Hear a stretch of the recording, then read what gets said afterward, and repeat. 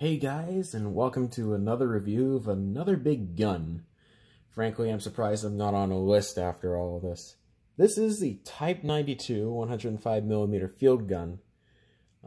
This was used by the Japanese, as I'm pretty sure you can tell by the naming scheme and the fact that I put a Japanese soldier right next to it.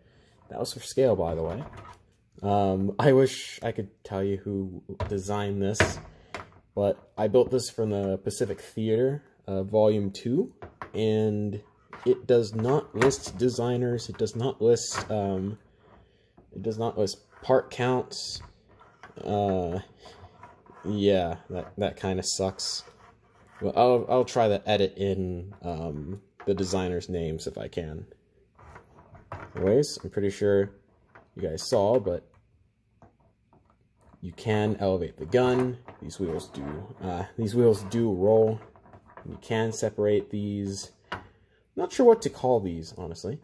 You can open up this loading hatch, and you can fit an artillery shell in there, albeit it's pretty precarious.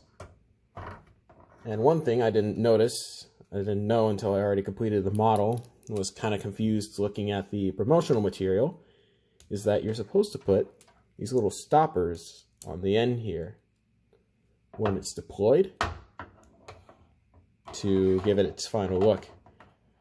I kind of wish they were a little bit more blatant about that in the book, because I genuinely had no idea, but oh well.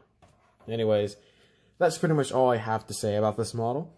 I mean, obviously, it's a cool model. I mean, if it wasn't, I wouldn't have built it.